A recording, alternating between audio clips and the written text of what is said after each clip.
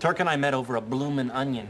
I like to think of it as a metaphor for our relationship because it's delicious, but not really so healthy. I will hurt you, little man. She's like a gremlin. 1 week teaching here, and already I was falling back into old rhythms with my friend and mentor, Perry Cox. Beautiful day, huh, Big Pear? Dear God, newbie, where'd you come from? He is to always wear a sign that says #1. It signifies that he is the one med student for which I have hope. Thanks, it's a nightmare. All the best, #1. You don't have to wear this. Look how silly it looks on me, you know? I hate wearing this so much.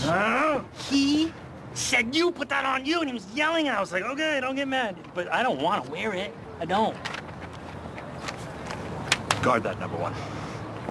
No! You're dangerous, aren't you? Yes, I am. Bet you listen to rap music. And that was me, Dr. D. Dude! Again? Finally, where have you been? I came as soon as I heard.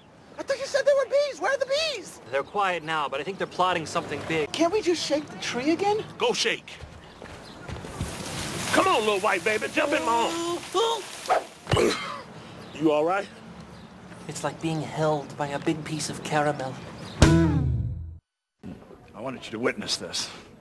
#1, say goodbye to the #1 sign. Oh, that's too bad.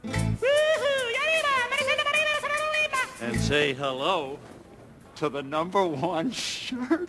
What? It's beautiful, honestly, the nicest shirt I've ever received from a grown married man. Oh, go on. Please leave me alone. Put it on.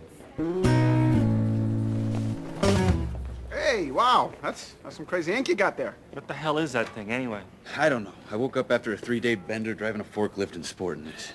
My name's Drew. I'm so cool because I've been in prison and I got a tattoo. Mock him and I'll eat your soul. All right, team. This should be fairly straightforward. Scalpel. Drew's rubbing this t-shirt thing in my face. JD, what the hell? I'm in surgery. It's not even the right color for him. He's clearly an autumn. You've lost it. Dr. Turk is right. You should be asleep. She should be asleep. There's no better way to celebrate saving a life than pretending to like beer. Oh, sticky. Yep, I'm sitting between my best bud and my abusive father figure watching my new favorite thing. Footballing!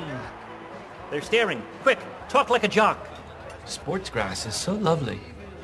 Here I thought we weren't bringing our wives this evening. Sucks. I thought you wanted to be a good teacher. During the day, I'm a good teacher. But right now, I'm ready for a little Magnum P.I. crustache. I'm gonna be Magnum P.I., and you're gonna be Black Higgins.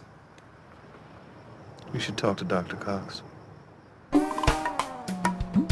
the hell are you wearing? I'm showing my owl cat spirit. If it's not enough, I have wings and talons in the car. Is that glitter? Hell no! It came with the makeup kit. I don't have to use it. Today. Oh, for the love of God, Francine. I gotta go get the tickets at will call. Please don't let him put the glitter on. Never heard that sentence uttered about another man. What exactly do you want from me?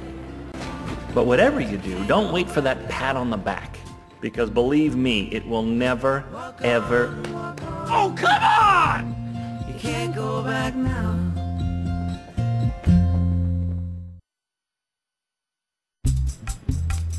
Oh, I love you, sports grass. It is pretty soft. Pretty soft. It's like lying on a cloud. Why did they have to ruin you by painting all these numbers and lines? Hey, Captain. Looks like we got some more turf freaks.